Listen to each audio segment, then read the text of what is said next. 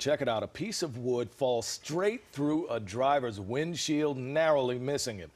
Pix 11's Anthony DiLorenzo is live in Woodside this morning to explain how this all happened. That was a scary situation. Yes. Anthony.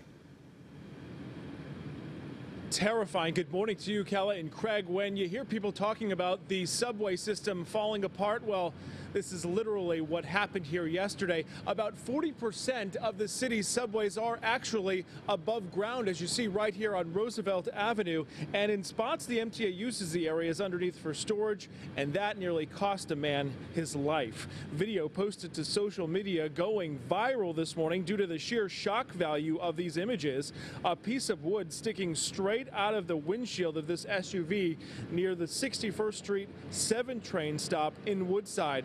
We've also obtained that surveillance video showing the moment it happened yesterday, seemingly falling from the sky as the man drove down Roosevelt Avenue. Luckily, the livery driver was going home and didn't have anyone sitting next to him as that plank plummeted into the passenger seat inches from his head.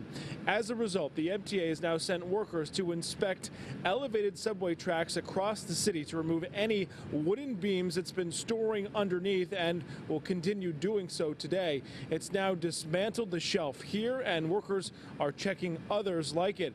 Now, the MTA says it's making sure that all the areas around here and at its elevated subway tracks are safe. However, it's not clear how long those beams had been stored there and when they were last accessed. The man who was driving that vehicle, fortunately, was not hurt. He refused medical attention here at the scene.